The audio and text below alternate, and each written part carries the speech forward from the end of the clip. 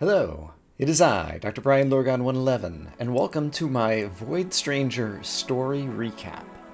And a quick but necessary spoiler alert, if you somehow arrived at this video and have not yet played Void Stranger but hope to do so in the future, now is a good time to stop the video as there are going to be a lot of spoilers. You have been warned. Void Stranger is, on its surface, a 2D, grid-based traversal puzzle game. But that gameplay is embedded in a rich world, which the player learns about mostly through a series of cutscene flashbacks that occur at the end of various puzzle segments. The beautiful pixel art and terrific music make the story bits very entertaining to watch, but the fragmented way that the bits of the story are doled out to the player over time mean that casual players are unlikely to appreciate the depth of the story being told. Indeed, they might not be able to follow the story at all. I have played about 50 hours of the game thus far. While I'm clearly not yet at the end of the game, I have so far witnessed two main parts, which I'll refer to as Act 1 and Act 2, which center on the characters Gray and Lillie, respectively. At the end of Act 2, I decided I probably had enough information to combine the two intertwined stories of these two acts into chronological order so that I could finally puzzle out exactly what was happening in the story. And what I found was amazing. I spent about 20 hours on the process of reviewing my old videos, taking notes and screenshots, transcribing conversations, and assembling the timeline into chronological order. The thing that motivated me to spend 20 hours on this process was that during every few minutes of the process, I found something new. Sometimes I'd find just a correction or clarification to my understanding of the story, and spoiler alert to those who have watched the previous 53 videos, I got a lot of stuff wrong. Sometimes I'd see something important that was plainly on the screen, but I just missed it during my playthrough. Assembling the timeline and transcribing conversations, I clarified the plotline and got a deeper understanding of the characters and their motivations and emotions. And through screenshots, I discovered that there seemed to be important hints suggesting deeper mysteries, or explanations for mysteries, that sometimes appear on screen for only a few frames during a cutscene animation. Thus, at this point of the game, I feel like I've uncovered a hidden layer of meaning and mystery in the game, and I had to do my best to tease it apart and understand it all. This process might be reminiscent of another popular video game of the last few years, which I won't even mention by name for spoiler reasons. Anyway, that was a long prelude to my Void Stranger story recap, so let's get started. Prelude. Before the game even begins, we witness a dark star crashing into the earth. Then we witness a woman walk up to a square hole in the ground, and then jump in. This scene with Gray is actually already out of chronological order, but it serves as a good hook at the start of the game to suggest that there are going to be cutscenes and a story of a wider world, so I've included it here in the prelude. The rest, however, will be presented in chronological order to the best of my understanding. Act 1. Gray. In the first cutscene during the gameplay, we meet Lillie, a princess, daughter of the king, and her lady-in-waiting, Gray, who serves as her mother figure in a kingdom where we'll eventually learn that Lillie's mother, the queen, died long ago. We quickly gain a sense of the relationship between the rambunctious, spoiled brat Princess Lillie and her patient but firm lady-in-waiting, Gray. Lillie, who has been beating up the castle guards, is hiding under her bedsheets and attacks Gray as a ferocious demon princess monster in a ridiculous, interactive RPG-like fight scene, which first demonstrates the entertaining methods the game developers will use tiny samples of other game genres in order to help whimsically tell the story of Void Stranger. After the fight, the characters return to normal and have a more mundane conversation about such topics as how the princess smells to high heaven due to her refusal to take a bath. The player is left wondering if the princess is actually a powerful demon, she did allegedly beat up the royal guards, or were they just playing along? Or whether this is an imaginative presentation by the game developers for our entertainment. In the next cutscene, we overhear the king talking to Gray, and learn some backstory. We learn that his kingdom is dwindling, and he's trying to marry off Lillie, presumably to another prince or king in order to combine kingdoms, but Lillie keeps physically attacking her suitors. Gray tries to calm the king down, but he angrily orders her to go and talk some sense into Lillie. Next, we see Lillie sitting at her mother's grave. Gray arrives and walks up, and the two of them have a conversation, where Lillie airs her frustrations, but we also get a sense of the mutual respect and understanding that these two have with one another. In the next cutscene, Gray and a reluctant Lillie are traveling by carriage to meet a new suitor in the kingdom to the north.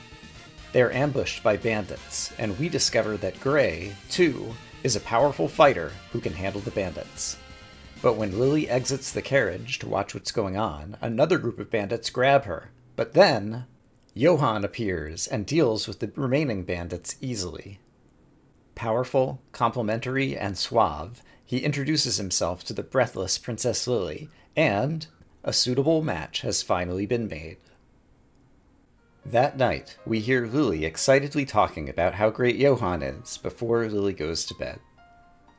Later, Gray is visited by Johann, and he knows about the reputation of the powerful Gray the Destroyer, and lightly accuses her of just toying with the bandits for fun.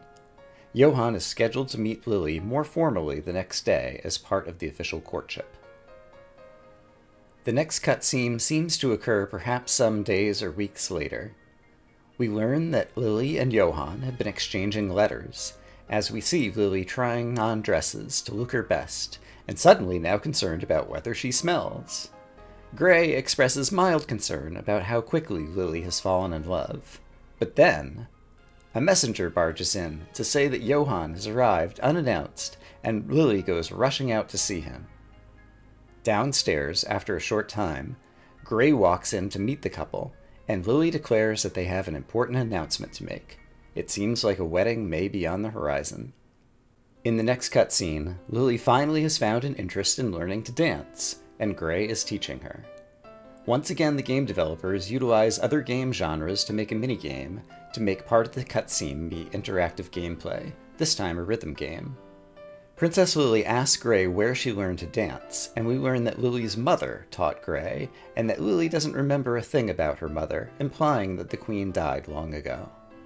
Also, eagle-eyed viewers who have already seen the first two acts may have spotted a Void Lord Sif in each of the last two cutscenes, but that's something we can return to later. In the next cutscene, it's the night before the wedding. Lillie is nervously trying on her wedding dress, which is beautiful in white with a pattern of flowers and stars embroidered on it. This is the scene where Gray gives the pendant to Lillie, an important wedding gift. Then we cut to the grave of the queen later that night, where Gray has summoned Johann for a secret meeting. The conversation is cryptic, but based on what happened before and after this, I think the implication is this. Gray was anxious to fulfill the king's order and help marry off Lillie. Johann was the first and only candidate that Lillie had any interest in, so Gray was especially motivated to ensure that things worked out between them. Meanwhile, for Johann, he had made a contract with the Void Lords to obtain his powers. That contract, we can infer, required human sacrifices of his subjects, souls to feed hungry ones like Lord B. He began sacrificing the criminals of his kingdom, but he still needed more sacrifices, and so he comes up with a plan to sacrifice a nearby dwindling kingdom by marrying its princess and becoming its ruler. And so when Lillie and Gray visit his kingdom, he has found both the means to his plan, marrying Lillie, as well as an unexpected side benefit, a beautiful, powerful lady-in-waiting who will do anything to ensure that this union works out. So Johann, in private with Gray, pretends he's not interested in the naive, spoiled brat, and uses that feigned reluctance as leverage to coerce Gray into a side affair. This meeting that we're witnessing now is Gray calling a halt to the affair.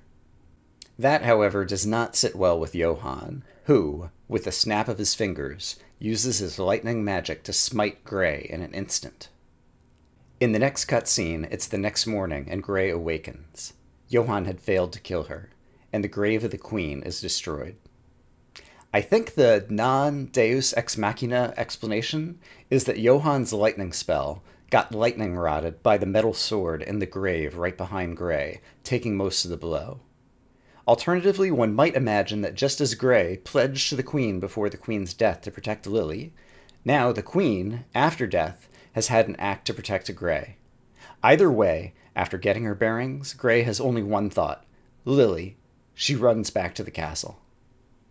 There we see a scene almost identical to the very first cutscene. The princess is out of control! Gray sees Lillie's bedroom empty, and then finds Lillie on the edge of the balcony, looking almost possessed. Later, Lillie described herself as so scared that she wanted to die, but we can only speculate about what transpired to change her demeanor that past night. I imagine that Johann revealed his true evil side to her and threatened her.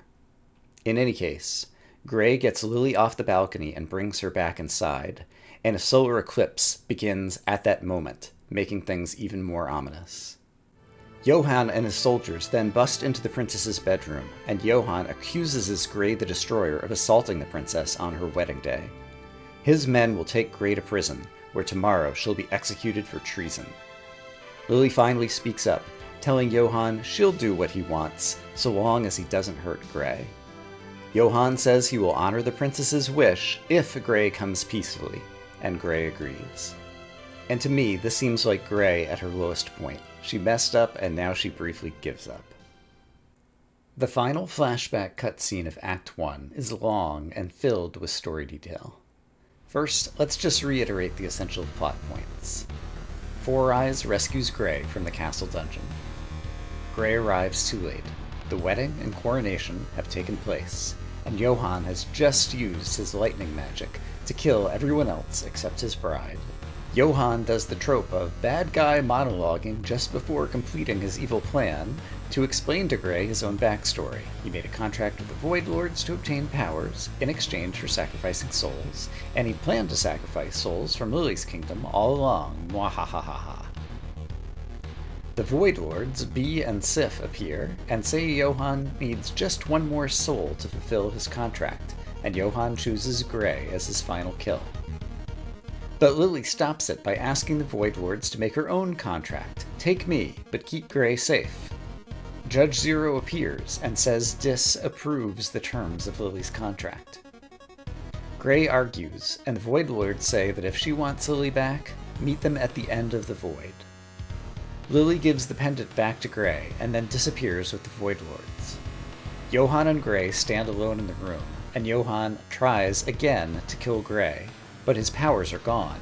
He didn't complete the contract in time, and his contract was voided. Gray punches Johann as hard as you would imagine she would. Got all that? Good. Now let's dig into three subtler details. 1. Four Eyes did not rescue Gray. Four Eyes is an incompetent court lackey and incapable of the brilliant rescue and diversion plan that we witness. This is Void Lord Sif, in disguise, steering the outcome. Sif also told two guards to exit the ceremony and defend Gray. Had Sif not done so, then Johann's lightning storm would have killed enough souls to fulfill the contract. The reason I am certain that this is Sif's meddling will be explained near the end of this video. 2. The chapel's stained glass depicts a flower and shining stars. Remember that for later. 3. Just before Lillie and the Void Lords disappear, she says, "There's something I need to tell you." We'll revisit that toward the end of Act 2.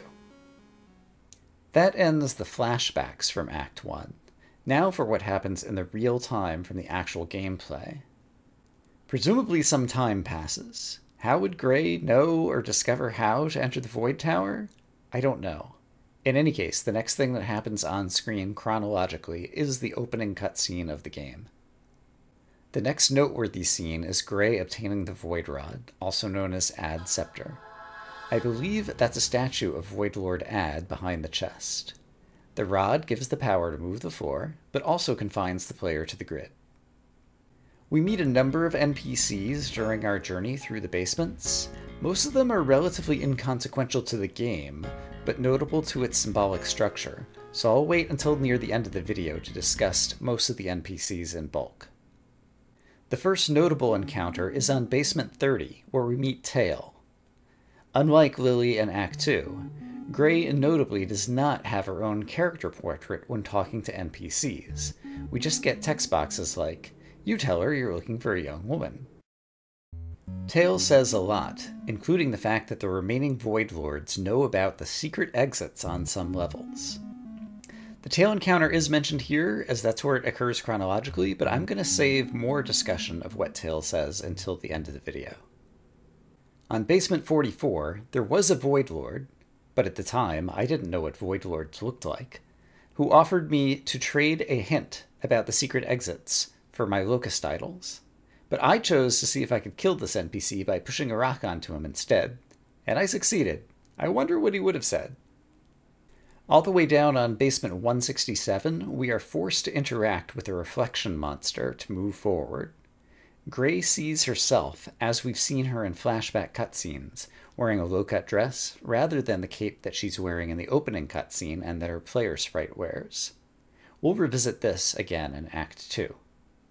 Basement 255 is the end of the road, where I do some fun experiments with game mechanics that we can discuss more toward the end of the video.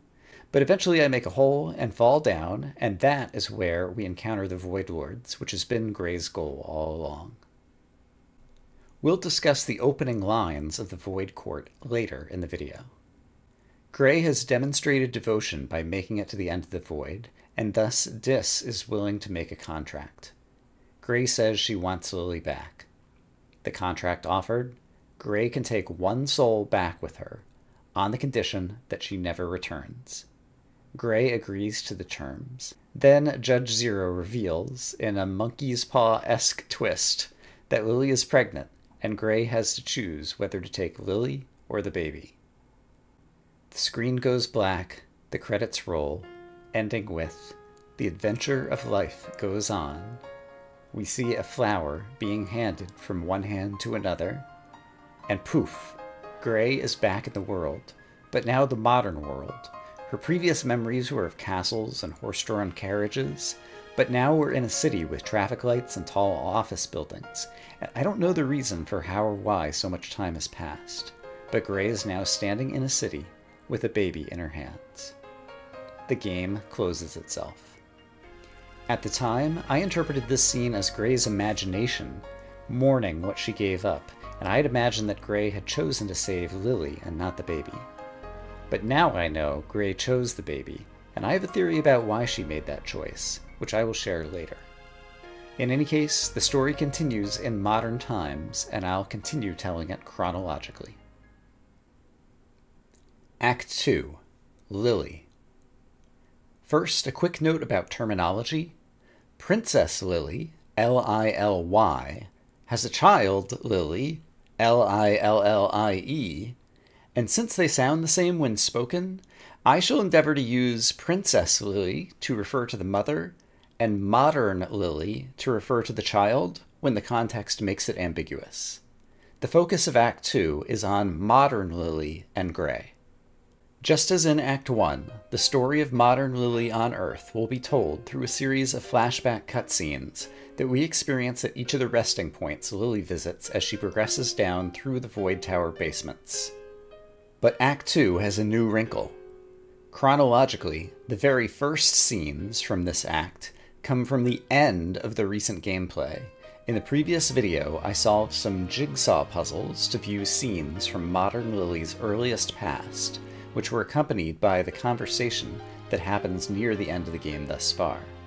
And for viewers of the series thus far, in my prior video, I failed to solve 2 of the jigsaw puzzles, and as a result, I missed some essential pieces of the story and explanation.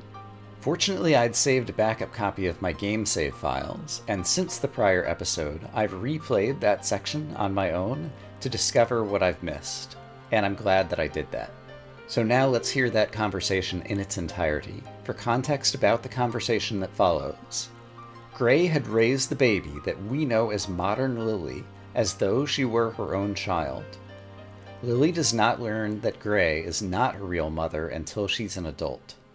She confirms her suspicions about her birth in this conversation with Freya, a close friend of Gray's. Each portion of the conversation has an accompanying screenshot from solving the jigsaw puzzles. I shall read each conversation section in its entirety. Freya, how did you and Gray meet? Why are you asking something like that out of nowhere? You know why. Did you ever meet my father? Lillie, I'm not a child anymore. Please, tell me. I guess you deserve an explanation. It was years ago, but I still remember it vividly. At the time, I was hardly having any sleep, so I got out of bed early to catch a glimpse of a solar eclipse. When it was over, I saw a strange woman covered in tattered clothes in the middle of the street. She was just lying there, quietly, gently holding something between her hands, almost as if she'd appeared out of nowhere. That woman was Gray? Yeah. When I got closer, our eyes met. I'd never seen eyes as dark as hers. She was on the verge of tears. When she finally started speaking, I couldn't understand her at all, but it was evident how scared she was. Then I saw who she was cradling.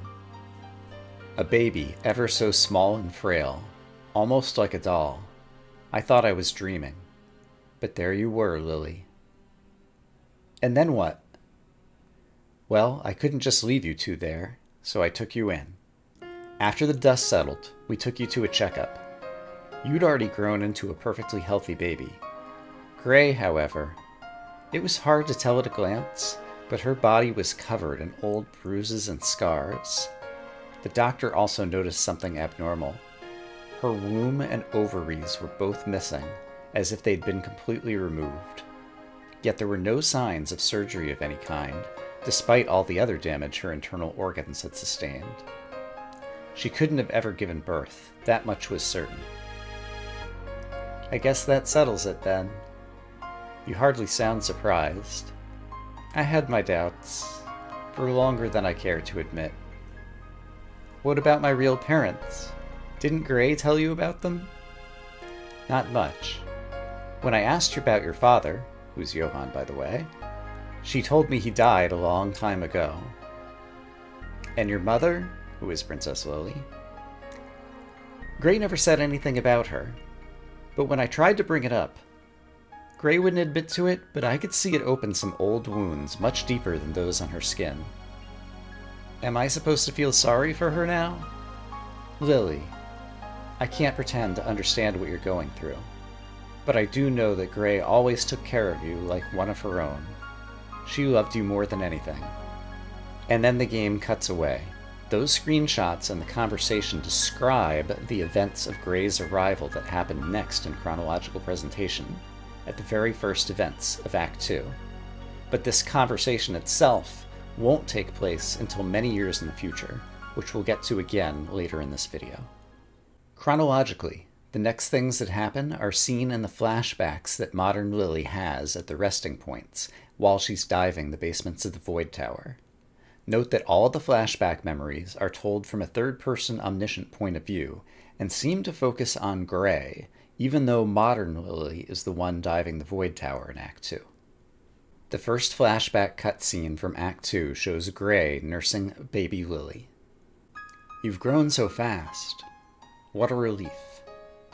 This world may have changed, but you'll need to become strong for your mother's sake. She's still waiting. I can't let her down again.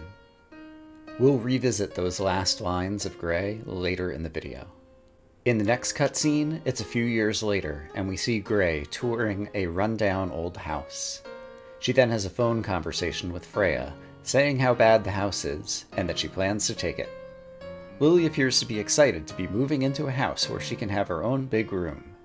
I don't know why the Four Eyes sprite is reused here for the person showing the house, as this is neither Four Eyes from the castle days, nor do I think it's Sif in disguise, and Gray doesn't express any recognition for the character, so I guess it's just the game developers reusing an asset of a fun and silly animated sprite. It still seems like a curious choice to me. In any case, at this point when I was playing the game, I was focused on the basement puzzles and got completely lost in the story, so apologies for my viewers for all the mistaken assumptions and speculations that I've made over the past 15 episodes or so. In the next cutscene, Gray is reading a bedtime story to Lillie. I'll read it in its entirety. In the beginning, when sky and earth were still one and the same, a flower bloomed, lighting up the space with stars. Beings who basked in their light were granted both thought and emotion. Among those beings were humans. And to interject a quick aside, you may recall the stained glass in Princess Lillie's wedding chapel has a very similar motif to this picture.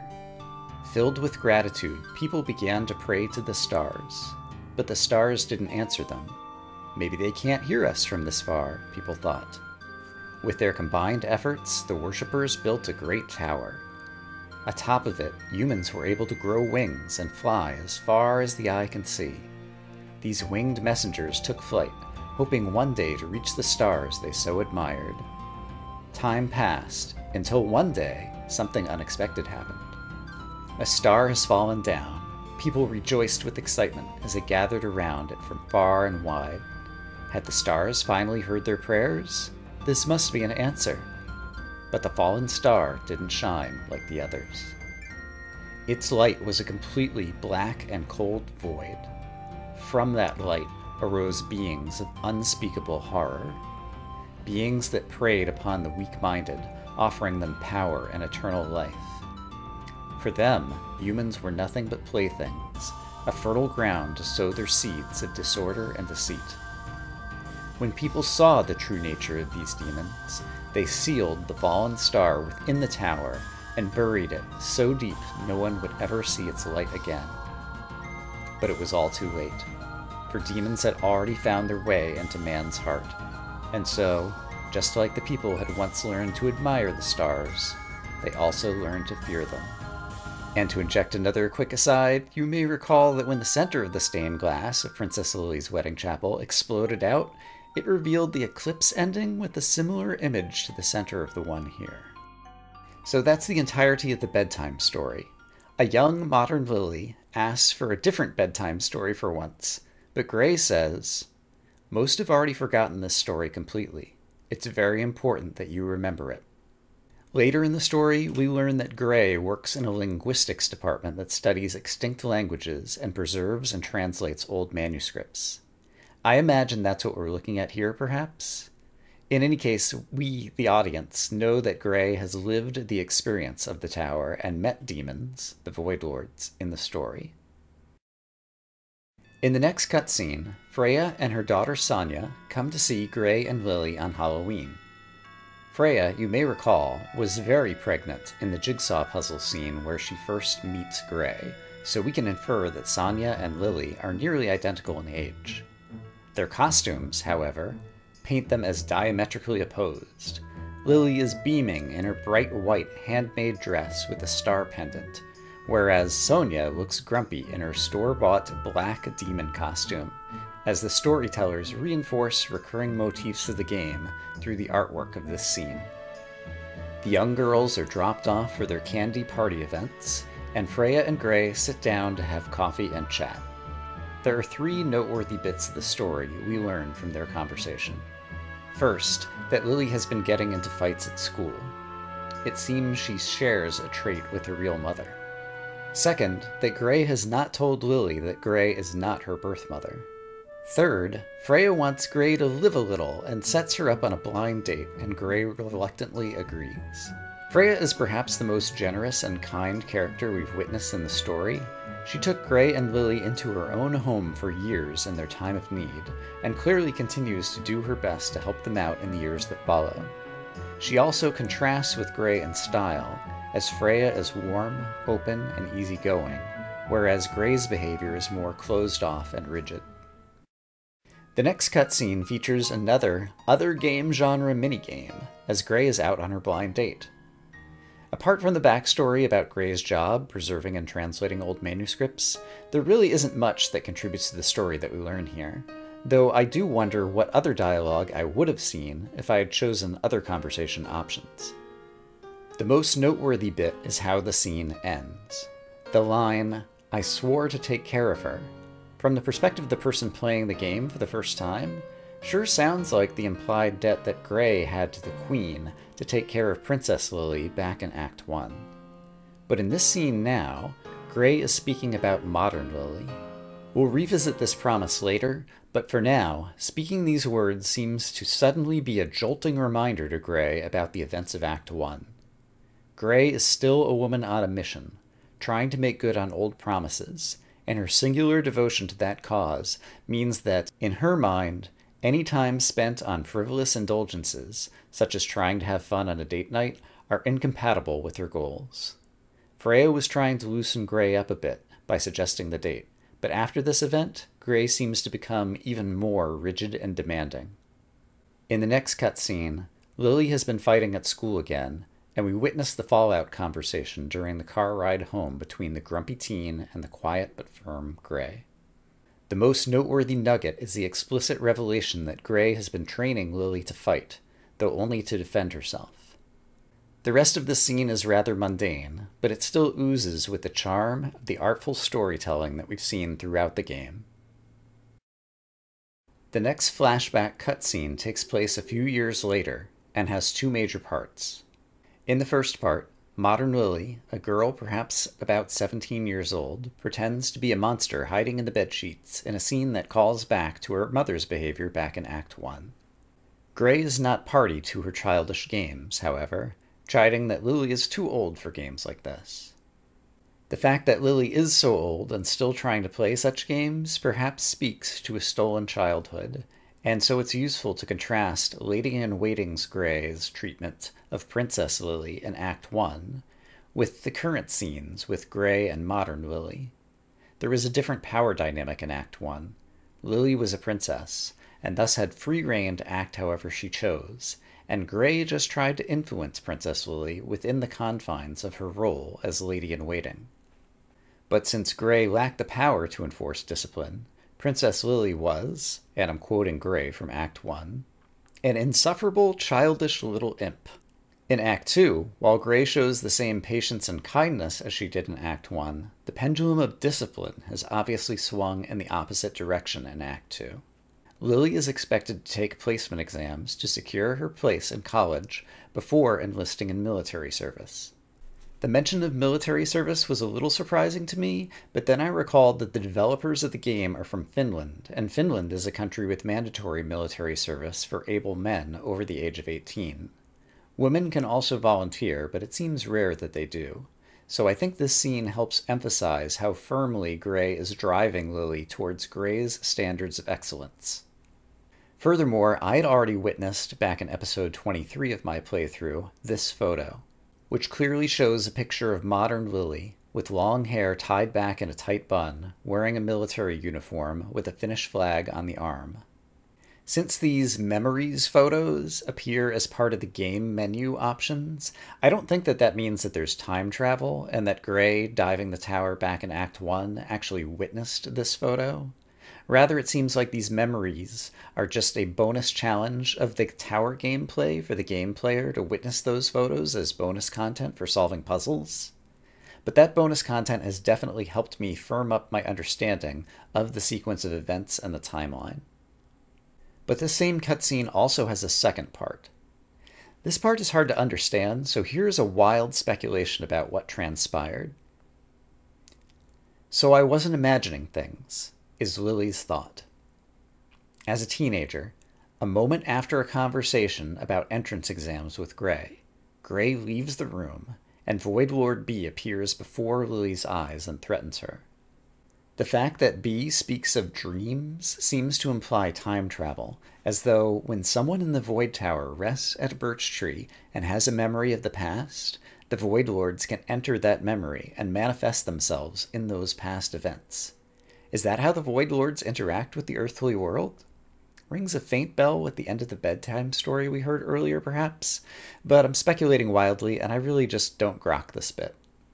Also, the words, "you weren't invited," I think carry a significance that I still can't fully appreciate. I think this is literally the first moment of any flashback cutscene thus far, from Act 1 or Act 2, where Gray is not present. It's just Lillie.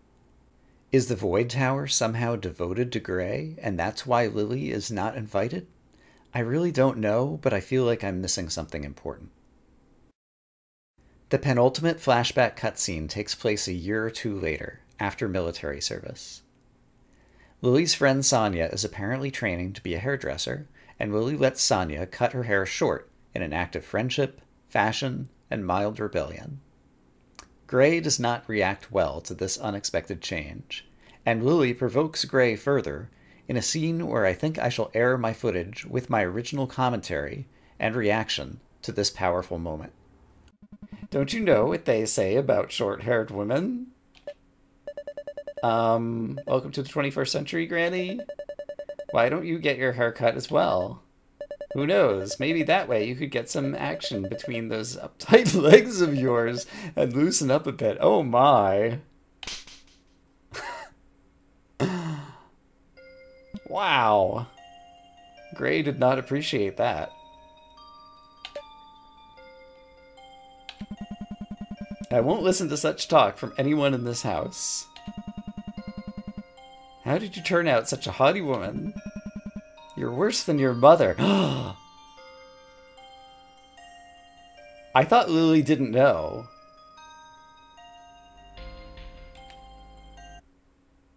And apparently I thought correctly for once. Okay. That was a very ugly way for it to come out. And it's kind of like the most disappointed in Gray I've been in a number of respects. But this is a secret that kind of needed to be told at some point.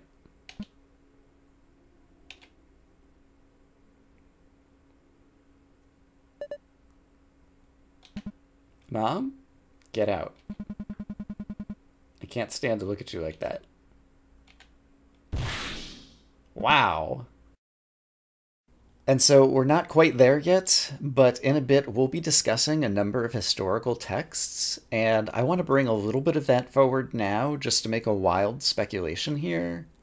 Some viewers may be familiar with the story of Samson and Delilah, noteworthy bit being that Samson was so powerful that he could fight a lion with his bare hands, and his power stemmed from his long, uncut hair. We've seen Gray transform into Gray the Destroyer, and we witness her throwing her cape and letting loose her long flowing hair. And I think possibly Gray, who's been grooming Lily to become a powerful fighter, maybe thinks that long hair acts as a charm of power or protection. And part of her overreaction in the scene, which leads to her accidentally spilling her secret, comes from the fact that she thinks Lily has just undone years of work cultivating that charm. But I kind of think it for reasons other than the Samson story. It's a big speculation, and we'll return to it again later. In the final flashback that modern Lily experiences during her dive at the Void Tower, we see Lily, perhaps checked into a hotel room, answering an unexpected phone call from Freya. We, the audience, are only privy to Lily's side of the conversation, but the inference we can draw, based on a scene we'll see in a moment, is that Freya has tracked down Lily to let her know that Gray is dead. Chronologically, what happens next is the conversation between Freya and Lily that I read alongside the jigsaw puzzles back at the very start of Act 2, where Lily heard for certain that Gray is not her mother, though she'd already long suspected it. We already reviewed that conversation because the flashback photos and topic of discussion were Gray's arrival in the modern world with baby Lily, which happened some 20 years ago now in the timeline. The next scene, chronologically, is the opening gameplay of Act 2. When the player first encounters this scene, they have almost zero context with which to make any sense of what's going on, but now we can understand the events that unfold on the screen. Lily arrives back at the house. The house is dusty and stale, from which we can infer at least some number of days or weeks have passed since the argument between Gray and Lily. She goes up to Gray's room and shuffles through some old files and documents, looking for her birth certificate, which she finds to reconfirm what she already knows. The bathroom is in disarray. There are drugs and pills strewn about. She witnesses a ghost go into her room. Eagle-eyed viewers who caught multiple prior appearances of Void Lord Sif will probably recognize that figure, meddling once again. She goes into her room and finds an envelope on her desk, addressed to her. She goes to open it, but a square hole opens in the floor. She comes over to take a closer look, peering at it from solid ground. Void Lord Sif manifests themselves in their full horrific glory, pushes Lillie into the hole, and then disappears. Lillie hovers over the hole in coyote time for a dramatic moment before falling in. And as per usual, we'll discuss the appearance of Sif near the end of the video. And this begins the second act of gameplay, as Lillie descends the basements of the Void Tower, as did Gray. Along the way, Lillie experiences all the flashbacks that we've just covered over the past few minutes, and in the tower, Lillie also has some similar NPC encounters as Gray, but also has 3 experiences that are notably different from Gray's and worth calling out. The first is Tail. When Lillie meets Tail, the scene and discussion are different than that with Gray. The latter half of the conversation is noteworthy. Have you heard of the Void Ones as well, little one? Are you talking about the demons? Yeah, I think that's what she used to call them. A long time ago, I was part of one of the lords. While all the lords are able to change their appearance as they wish, my lord, Use, was unique. They say everyone saw them differently, and that their form would reflect the viewer's one true love.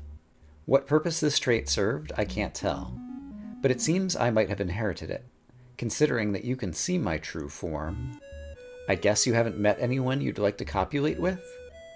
What's up with the crass tongue all of a sudden? Love isn't about copulating.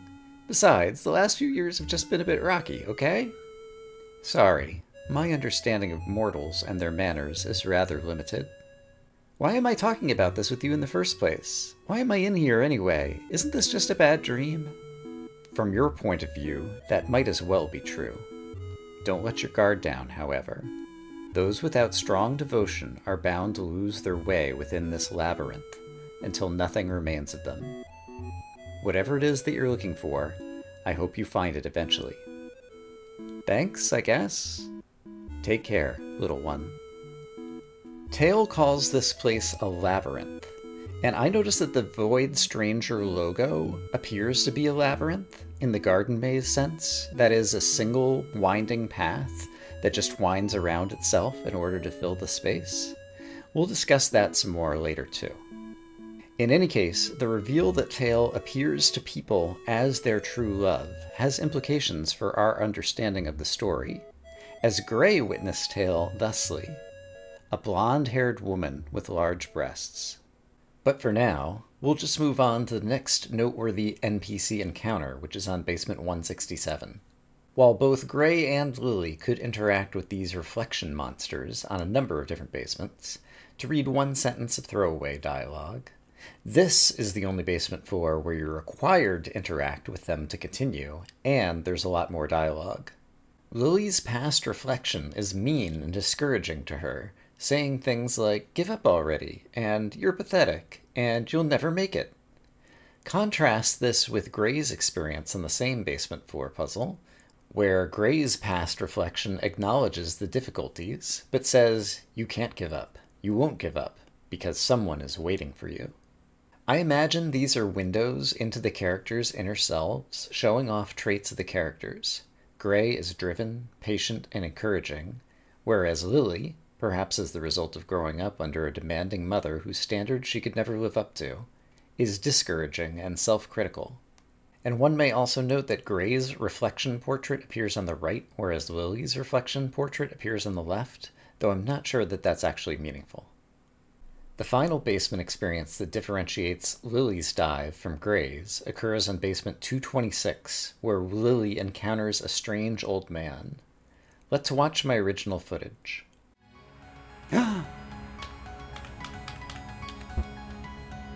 Who is this?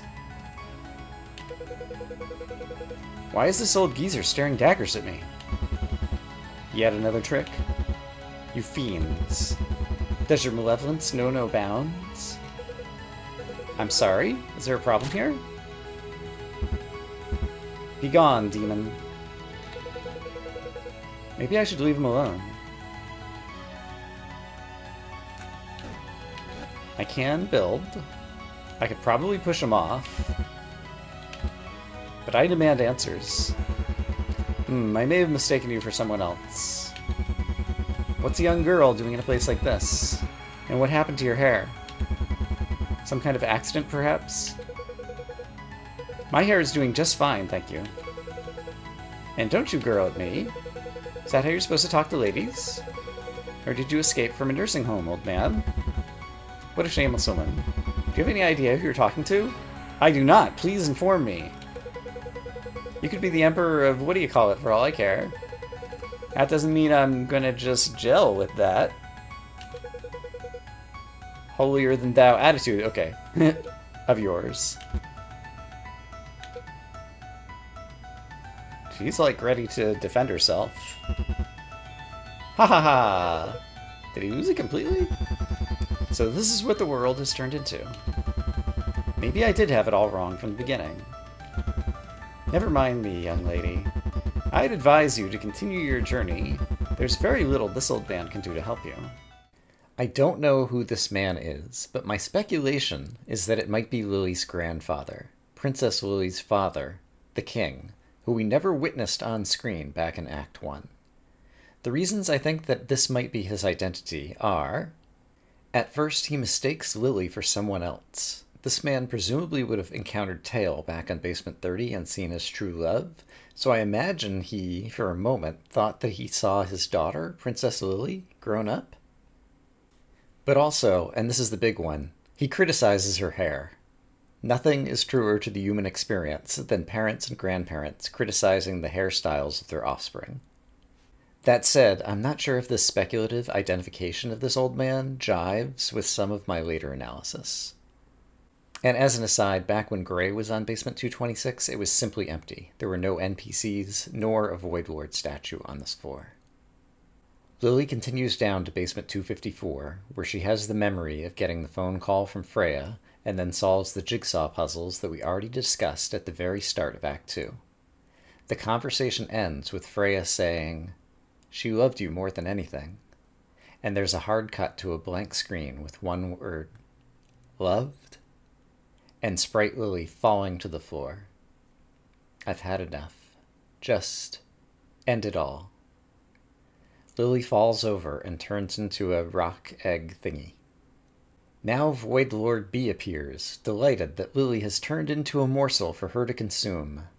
But, to B's amazement, the Lillie rock pulses and glows, and then the Void Rod explodes out of it, disappears, and a new, huge Void Lord figure appears.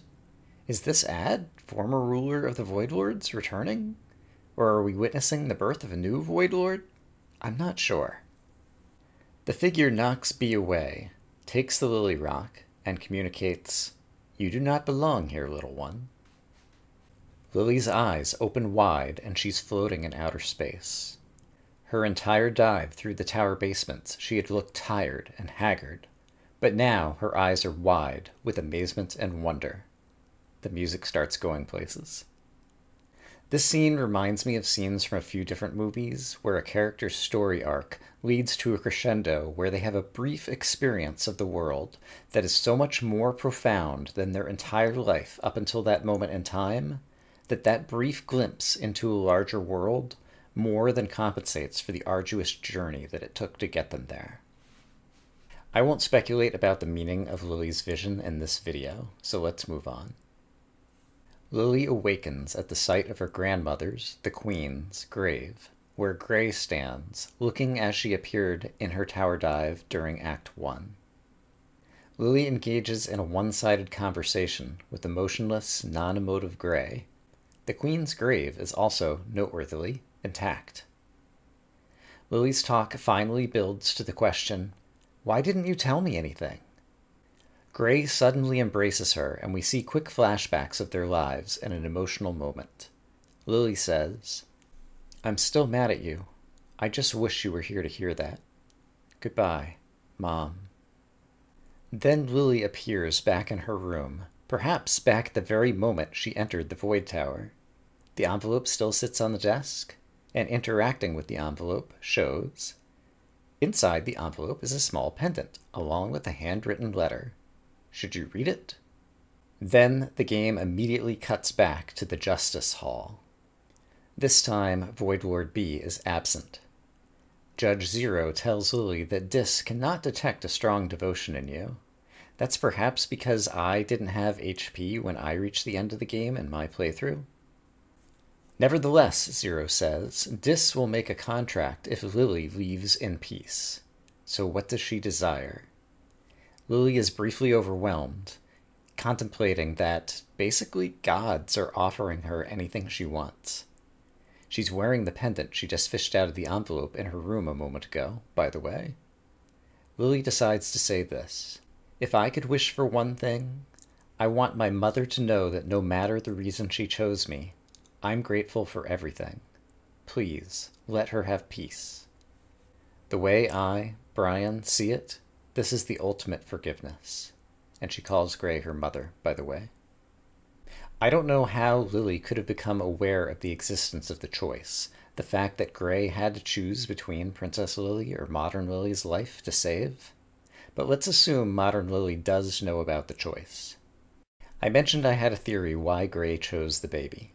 Remember this old scene, but you'll need to become strong for your mother's sake. She's still waiting. I can't let her down again. The way I see it, Gray was given this impossible choice, but imagined for herself a winning scenario.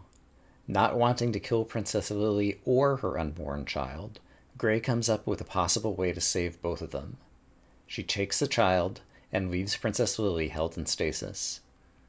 Part of Gray's contract is that she, Gray, can never return. But perhaps she can raise a child to grow into someone strong, someone with the same knowledge and stamina and fight that Gray has, and that child might eventually be able to grow up and save the princess.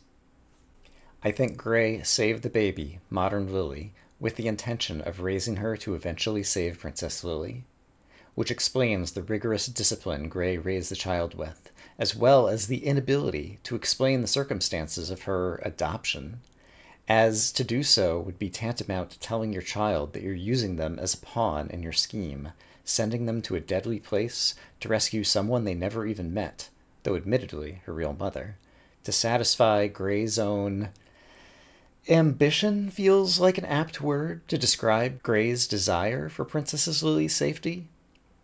Gray saved the child's life by subjecting them to a life whose path was laid out in a straight line, one of duty, one without choice, the exact same life that Princess Lillie hated and rebelled against years ago. And modern Lillie rebelled against it too. But for Gray, in the moment of the choice, the end justified the means, and this was a means to save two souls rather than just one. Which is why, to me, the lines, "I want my mother to know that no matter the reason she chose me, I'm grateful for everything," is such a perfect forgiveness to all the guilt Gray must feel. No matter the reason, I'm grateful. Anyway, Judge Zero hears this and starts laughing. And then we're getting into wild speculation here, but this screen crack also happened at the moment that Lillie and the Void Lords disappeared from the scene with Johann and Gray back in Act 1. And that happened at the moment that the eclipse started to end. And Gray was returned to modern Earth on the morning of a solar eclipse, making me think something like, maybe the Void Lords can only interact with the world in the absence of sufficient starlight, almost like vampires or something. In any case, modern Lillie, the girl who grew up wearing a Halloween costume with a shiny star on it, who saw that little girl reflected in the monsters of the Void Tower, the woman who after 254 basements turned into a rock that glowed and then exploded in light, has made a wish so pure, so dazzlingly bright, that she shines like the brightest star in the sky and breaks the whole existence of the Zero Justice Court and the helmet of its judge. Or probably not, I don't know, but it sounds kind of good, right?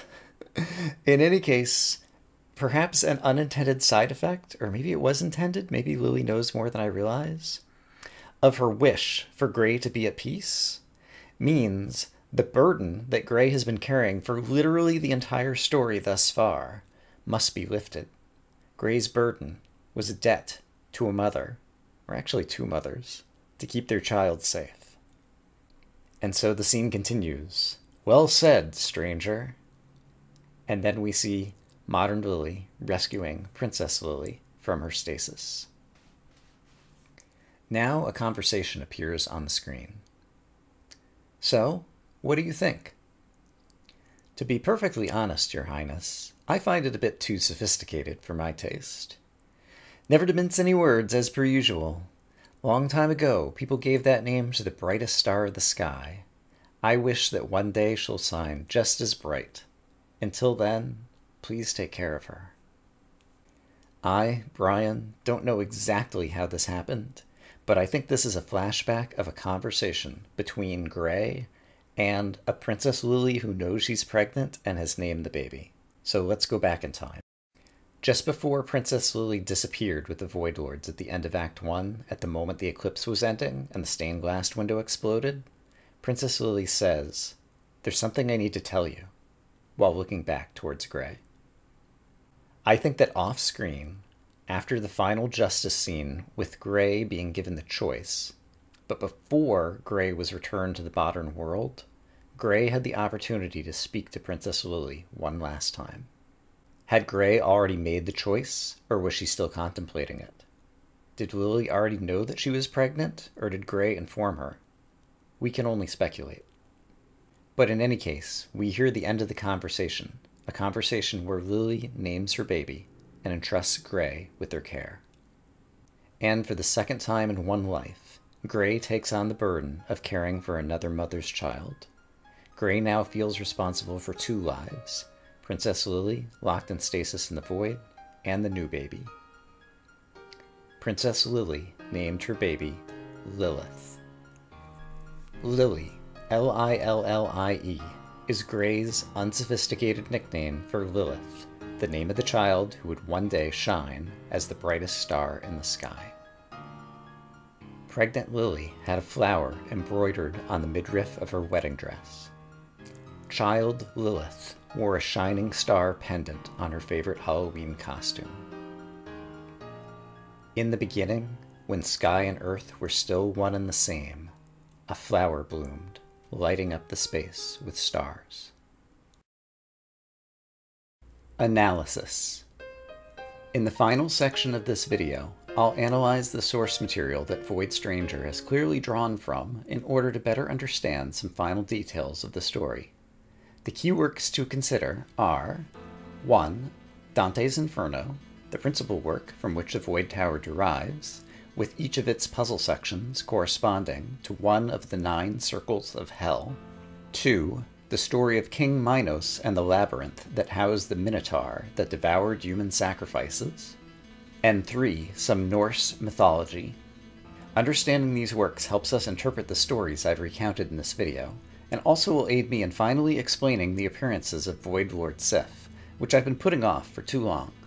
So let's recount the final scenes I have witnessed thus far in the game, which feature Lillie, Lilith, Sif, and Zero. Princess Lillie and Lilith, modern Lillie, return to Lilith's home, and Lilith shares the letter that she found in the envelope. It was written by Gray in an ancient language that Lilith cannot read, but apparently Lillie can, and she says the letter is for both of them. The scene cuts to the Void, where Void Lord Sif is watching them read the letter. Judge Zero appears, saying, "You know you shouldn't pry on someone else's letter like that. Still keeping an eye on them?" Void Lord Sif deflects, but Zero continues.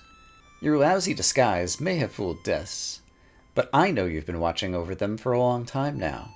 Or did that child just end up here by sheer accident, only to finally meet their mother?"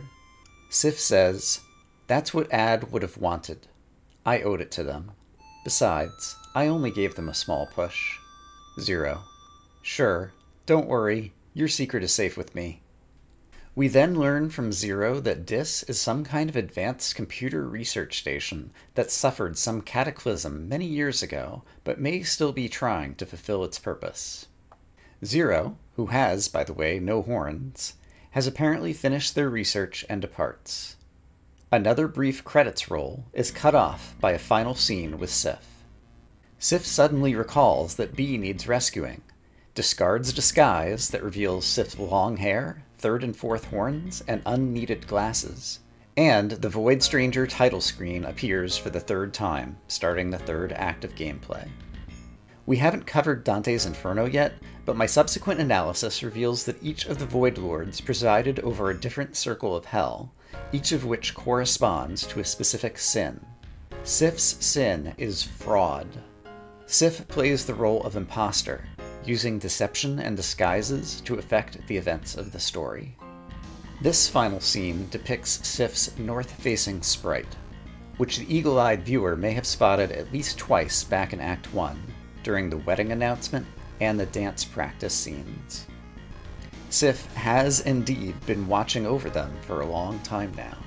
When I heard Sif speak the words, "That's what Ad would have wanted," I thought it rang a bell, and it was a line that I'd heard before, but not exactly. Back when, in Act 1, Four Eyes rescues Grey, that line was spoken, but with Ad replaced by Her Majesty. In the very final scene, we learn Sif uses disguises that involve changes of hair and glasses.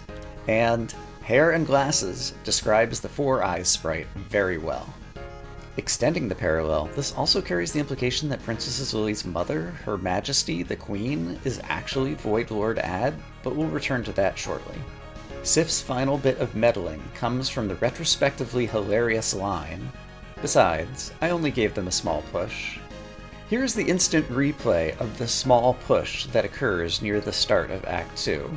The four horns help identify Sif, though they were already spotted by eagle-eyed viewers in sprite form entering the room a few moments prior. Sif's motivation for influencing these earthly actions to help Lillie's story reach its satisfying conclusion are unknown to me, though I hope that I'll learn about it in Act 3, where I get to replay the game as Sif. Dante's Inferno. Inferno is the first part of Italian poet Dante's epic poem, The Divine Comedy, which describes a journey through hell, where hell is depicted as 9 concentric circles deep in the earth. I knew almost nothing of Dante's Inferno a few weeks ago, but the strange creature who said, "Papi dis celepe," caused me to do some Googling and stumble into another rabbit hole of non-obvious story and structure that can be discovered by the discerning viewer of the first 2 acts. Let's start with the obvious parallels between Void Stranger and Dante's Inferno. The opening words of the Void Court of Justice are a direct translation from Dante's Inferno, Canto 4, line 40. It refers to the souls that reside in the first circle of hell, called the Limbo. Souls who lived sinless lives, but were not baptized in Christ and therefore could not get into heaven, but were instead trapped in limbo for all eternity, with their only punishment being their desire, but inability, to go to heaven. In Void Stranger, the Void Tower structure is a linear parallel of Dante's Hell. The tower is divided into 9 sections, like Hell's 9 circles. Every 28 screens begins a new circle of hell, and each circle starts with a floor devoted to a mural. The next floor has a statue of a Void Lord, then 25 puzzle floors, one of which has an NPC, and finally ends with a birch tree resting area where we witness the flashback cutscenes. In Dante's Inferno, each circle of hell corresponds to a particular sin, and that is where the committers of those sins had their eternal punishment. The sins translate to Void Stranger mostly directly. Each section of the Void Tower has a particular sin, a particular Void Lord, an NPC who committed that sin, and a mural whose translations I'll discuss. The murals can be translated into English text, and I've done so off-camera since the previous episode. Each square of the mural has fine detail that I'd previously overlooked.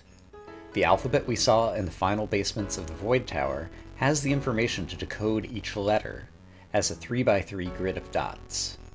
Here's the fine detail of the letter O from a mural, and how its white dots correspond to the code for the letter O.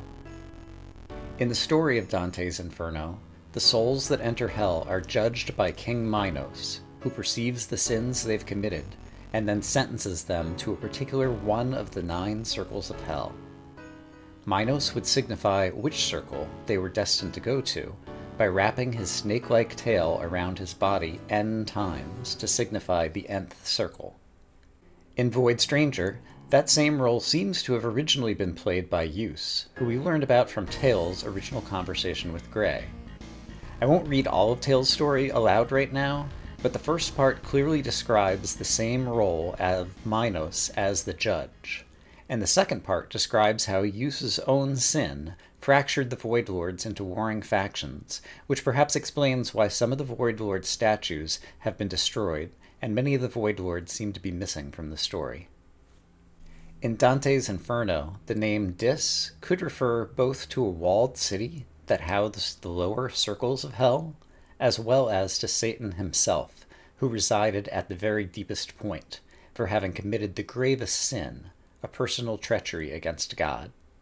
In Void Stranger, Dis also resides at the deepest point of the Void Tower, on basement 255. So why Dante's Inferno? It might simply be the game developers adapting an existing classic story framework. If you want to make a West Side Story, maybe you start with Romeo and Juliet. But there's also the sci-fi trope of intelligent computer gone wrong that I've seen in places like Star Trek and Hitchhiker's Guide, which is also a plausible explanation. This might be a computer system from thousands of years in the future that had its memory banks mostly destroyed, and its AI somehow latched on to an intact databank that contained Dante's Inferno, and made that the reason for its own existence, manifested that story into its simulation, or something. And then there's the Labyrinth, a word spoken by Tail to Lillie to describe the Void Tower, a winding path that's pictured in the game's logo. The original Labyrinth of Myth was constructed by Daedalus, a skilled inventor, by the order of none other than King Minos, who in life was the king of Crete. It was built to house the Minotaur, a half-man, half-bull beast that fed on human flesh and that had been birthed by Minos' wife, the queen. Minos enclosed the Minotaur in this labyrinth and then demanded periodic live human sacrifices as tribute from nearby Athens, a recently conquered city, to be sent into the labyrinth to feed the Minotaur. And there's just a ton of obvious parallels there to the earthly events that we saw during Act 1. And in my research on King Minos, I also found another story where he attacked King Nisos' kingdom in another war. Nisos was said to have a lock of purple hair that kept him safe from harm until it was finally cut by his daughter. I'd mentioned the Samson-Delilah story back in Act 2 regarding Lillie cutting her hair, but there's multiple myths about hair providing a magical charm of protection, and this one is more closely related to the recurring figure of Minos that we see in Void Stranger. Let's move on now to Norse mythology. Freya was a Norse goddess associated with motherhood, love, sex, but also war. In Norse mythology, half of those who die in battle go with Odin to Valhalla, but the other half of those honorable deaths are taken by Freya to Folkvangr. Also, in Norse mythology, the birch tree was sacred to Freya, and in many cultures, the birch tree symbolizes renewal or rebirth. And we'll come back to Odin in just a moment. I never finished the idea that Lillie's mother, Her Majesty the Queen, was Void Lord Ad. This is suggested by the parallel lines we see spoken by Sif. But I'd also previously imagined to myself that Tail, as she appeared to Gray, depicted the Queen, since Gray was totally devoted to the Queen. The most noteworthy physical aspect here of Tail is large breasts, and if we take a look at the statue in front of the chest containing Ad's scepter, Lord Ad is depicted with large breasts. And furthermore, the statue wears a pendant that sure looks a lot like the pendant that Gray wore in Act 1, before gifting it to Princess Lillie as an important wedding gift. I think Queen Ad originally gave this pendant to Gray. Ad statue also seems to maybe wear a weird headpiece. In addition to Ad's own Void Lord horns, it looks almost like she's wearing some kind of animal skin that also has horns as well. Perhaps like some kind of Viking headdress? Could Ad possibly also be akin to Goddess Freya? And if so, could the new Void Lord that appears at the end of the story be somehow akin to Odin? It does have one eye, just like Odin did, and it does seem to be the supreme, all-powerful ruler of the realm. I don't know. If Princess Lillie's mother was indeed a Void Lord, then that maybe explains how she could transform into a monster with 9999 hit points and beat up the royal guards as a little child. But we lack the same understanding for Grey. What is her backstory, and why the mysterious missing womb? There's still numerous other loose ends of story and gameplay that I've yet to fully pin down, but that's going to be work for future Brian to think about. This ends my analysis. This was exhausting, so thanks to anyone who's still here at the end. For my subscribers who've been watching the whole way, next time we'll continue playing the game as Sif.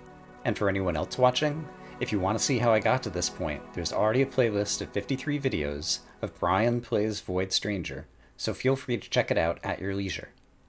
But with that, I am Dr. Brian Lorgon 111, and I hope as always you all are having a great day, and I'll see you again soon for more Void Stranger.